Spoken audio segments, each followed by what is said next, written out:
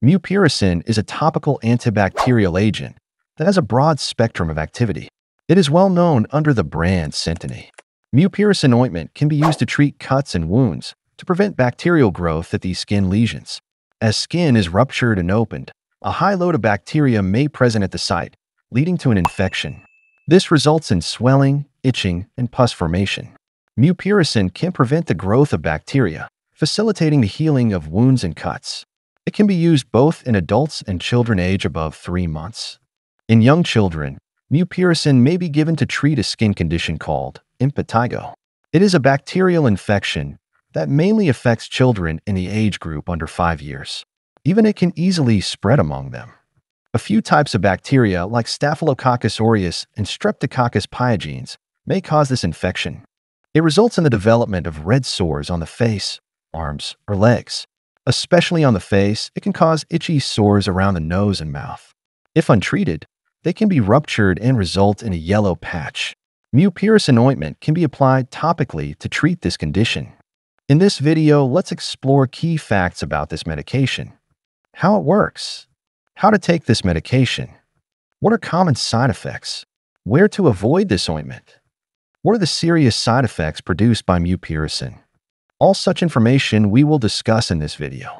Please don't forget to subscribe to our channel and hit the like button if you really enjoy this video. Alright, let's start our discussion without any delay. What is mupirocin? This medication is a natural antibacterial agent that is derived from cultures of the bacteria Pseudomonas fluorescens. That's why it's also called pseudomonic acid A. Mupirocin shows activity on various types of bacterial infections. Bacteria can be classified into 2 groups based on how they are stained with dyes.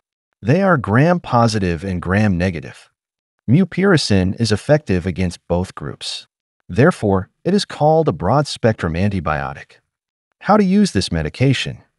You can get mupirocin either in the form of cream or ointment. Both formulations contain the same strength of medication at 2%. It is also available as a single-use intranasal ointment to remove bacterial colonization in the nose. For treating bacterial skin infections, you should apply a small amount of ointment at the affected area as a thin layer. You can use a cotton swab or gauze to apply it. You should apply it 3 times a day and for up to 10 days. You can see an improvement at the infected site within 5 days. Wash your hands properly before and after use. Mupirocin nasal ointment should be used in a different way. Even though the mupirocin is present at equal strength, it is not equivalent to ointment intended for use on skin. For treating intranasal bacterial infections, you should apply mupirocin intranasal ointment into both nostrils. It is a single-use ointment, and you have to apply half of the tube to each nostril. Gently close and open each nostril to spread the ointment. It can be used for 5 days to eradicate bacterial colonies in the nostrils. How it works? Mupirocin works by reducing the growth of bacteria. For replication and growth, bacteria need many proteins. Each bacteria can prepare its proteins on its own by arranging amino acids in a specific sequence.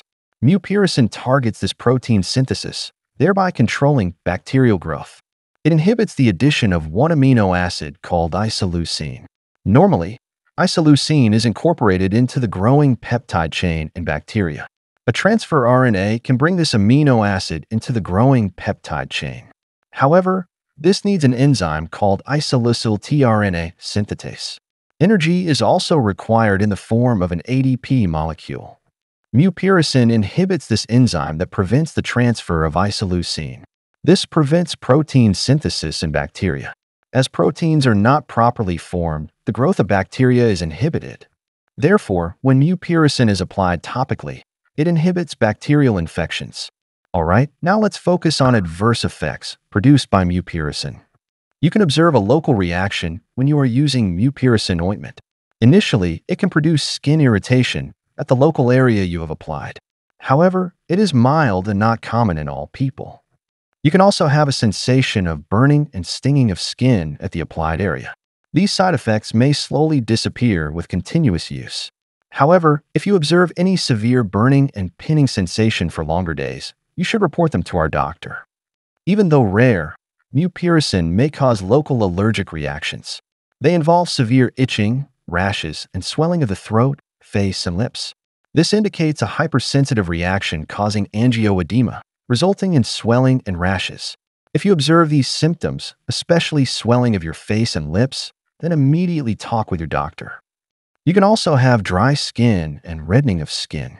However, peeling of the skin may indicate a serious side effect. What to avoid? Never use mupirocin to apply to your mucosa. It can cause severe irritation, burning, and dryness in mucosal layers. However, you can use it for nasal mucosa. Mupirocin ointment is not intended for use in the eye. Therefore, never use it for treating eye infections. It can cause severe irritation, tearing, pain, and redness of the eye if it is applied. Therefore, try to avoid it in contact with the eye. In case of any accidental contact of this medication with the eye, immediately clean it with plain water.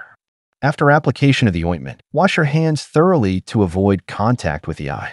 Mupirocin can also be used for nasal purposes. However, the ointment specifically used for that purpose is different from other ointments used for topical purposes on skin. Nasal ointment is mild and causes less irritation. However, if you use mupirocin ointment intended for skin and apply it to the nose, it may cause serious nasal irritation and stinging. This causes nasal discomfort, redness, and discharge from your nose. Therefore, carefully check the label for which purpose it is indicated. Risk of diarrhea. Use of mupirocin may increase a specific bacteria in your intestine. This medication can suppress the growth of a variety of bacteria in your gut. These gut bacteria are useful and fight with foreign and disease-causing bacteria. However, with the use of mupirocin, these gut bacteria may be inhibited, leading to the development of pathological bacteria in your gut. One such microorganism is Clostridium difficile. This bacteria can rapidly grow in your intestine and release a few toxins. This results in diarrhea. Therefore, if you observe diarrhea with use of mupirocin, it may indicate a Clostridium difficile infection. In such cases, you may use an alternative agent. However, don't use any medication to treat such diarrhea without consulting your doctor. It is better to use probiotics and rehydration salts to restore condition. Fungal infections.